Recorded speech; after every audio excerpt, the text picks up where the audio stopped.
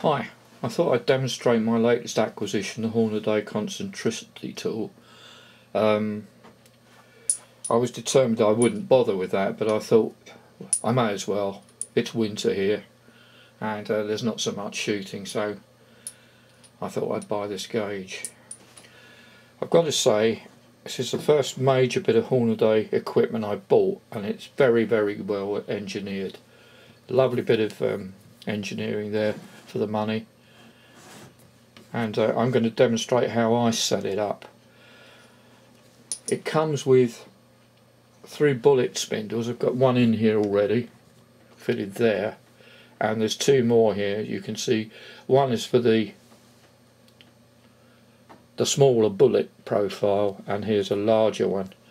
I use the small one and the intermediate one for my particular cartridges, which are 223 and 308.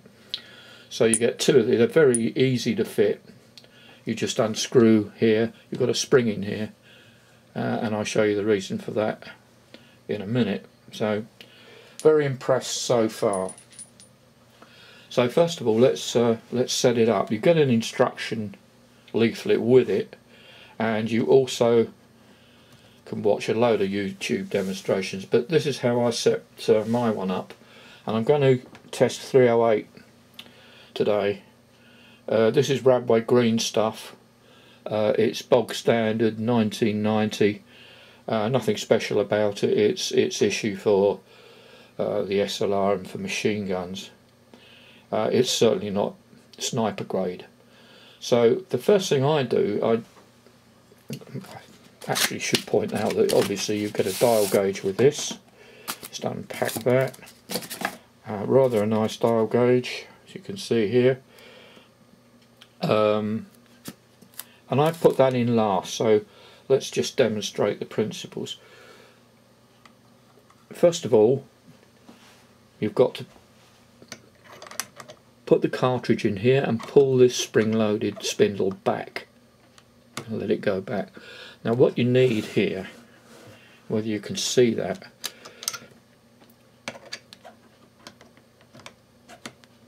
is about 1/8 of an inch gap between this ball here and the frame there.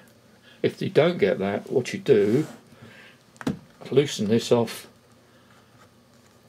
and you can slide this back and forward. So you put that in there. I think I just push it forward a little bit, you can see it go out, and then tighten that up. That's that. So that's set up for your particular cartridge. The next thing to do is, this is the mount that takes the dial gauge, and you've got the adjustment screw which corrects the runout. It's, well, I think it's the only gauge that actually gives you the opportunity to correct with this screw. So you make sure that's opposite, resting on the bullet but just ahead of the case neck, like that, and lock it up. Now we'll fit the dial gauge. You notice that this gauge comes with 2 rubber grommets fitted on the measuring spindle here. Now when you put this in, and you've got to mount it in on this substantial piece where the actual spindle goes in and out, so you've got to mount it there. You can see that the gauge would come right across here and touch this. Now, you can have that, but it makes it very awkward to put the cartridge in, because you've got to use the cartridge to push the gauge back, and I'll show you how I set that up. First of all, let's fit it in here, and you'll notice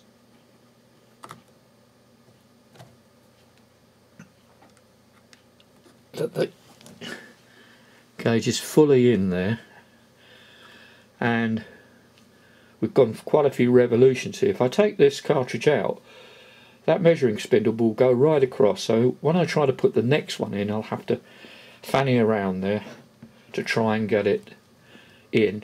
So what you do is you roll these grommets down. It's a little bit fiddly, so you can get used to it.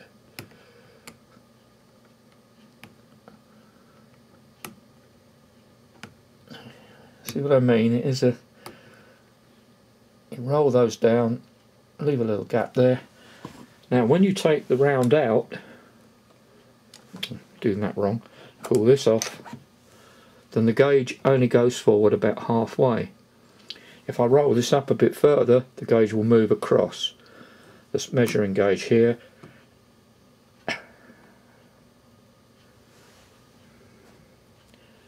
so you need that about halfway in, like so. If you can see here, sorry I'm not the light, if you can see here, this spindle is now about halfway between the gaps here. So let's go ahead and put a round in. You do this, pull this out and put the round in. Now some people muck around here so that the zero is at the top. That's up to you, it doesn't really matter where you put the zero. So you zero the gauge and you just rotate the round. Now I think I'll have to tilt this slightly because I don't think you can see that. Go in.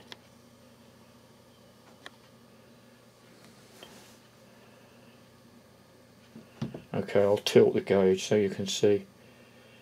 There's our zero reading, 5 thou, 6 thou. So you're rotating the round and the spindle is measuring. So according to Hornaday, anything over 3 thou does need adjusting. So we take that out and put it to one side. We'll check another one here. I think you've got the principle by now. Slot it in there.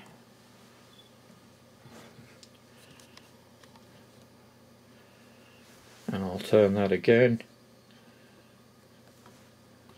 Zero that. And there we've got 4. No, slightly off on the zero. Here we go.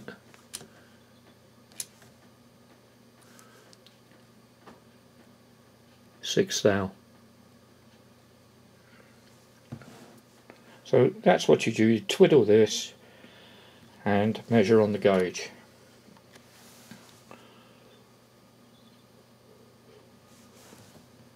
Let's do another one. So 2 so far that are out of the spec that Hornaday applies, which is no more than 3 thou runout. We'll do another one.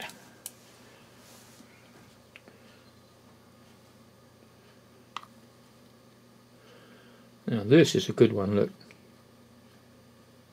Barely 2 thou. So that's acceptable. And that's how you do it. Now what I'm going to do here is actually correct runout on one of these rounds. Normally on a military round I wouldn't bother because I don't use this ammunition for long range target shooting. It's really for plinking, so a few thou runout on it can make a jot of difference. So let's put this back in and I'll show you how to correct. Right, the first thing you do is find the lowest point. Sorry, I've got to tilt the gauge because it's got the lighting set up here. So get to the lowest point and put your zero on there. Let's try again. Right, we've got 6 thou here. So you set the gauge at the lowest point and then use this screw here, which has got a small soft point, to put pressure on the actual bullet. Now you don't want to keep cranking that, so you maybe put, if I could call it, 10 thou pressure on there, back it off, measure again. You see that's come down.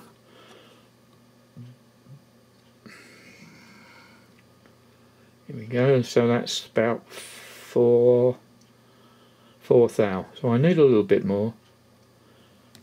Apply a bit more here. So you can see I'm actually forcing the thing across and the gauge is showing a movement, if you like, which you can equate to pressure. Right, 3 thou. So we'll just correct a little bit more.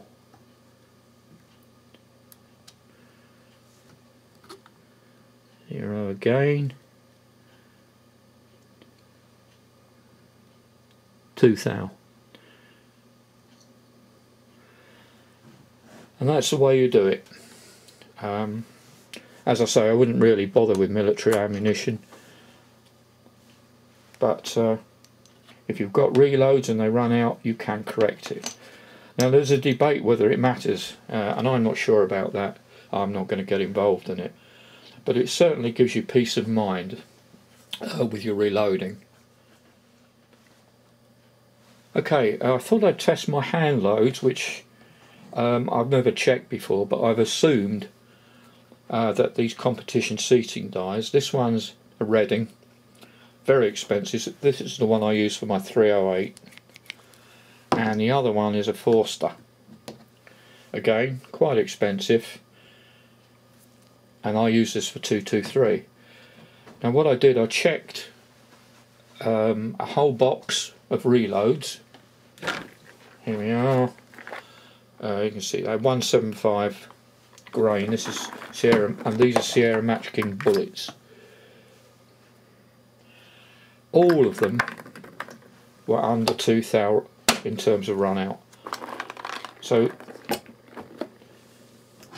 these do work. Same with the Forster on the 223. I checked a box of 223 reloads, and again under 2 thou. So they do what they say. Now you may say, okay, well you don't really need a run out gauge, but what I'm going to do in the future is every time I load a batch, which is only 100 or 50, I don't load any more of that for my target shooting, I'm going to check 10% of the box with the run out gauge just to make sure everything's the same. Now what else did I check?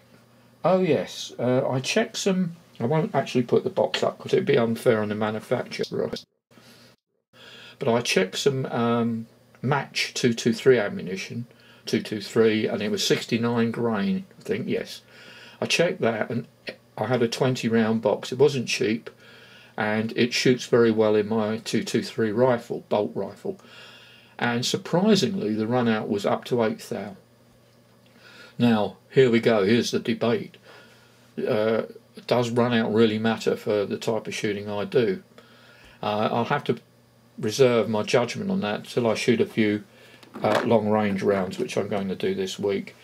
I'm going to be shooting at 1200 yards, 1000 yards and 800 yards with a 308, and I'm going to use 155 Palmer Match and 175 grain Sierra Match Kings, which have been checked for run out and they're good. So we'll see how we go. But this is the tool, and just as a side, these dies do work.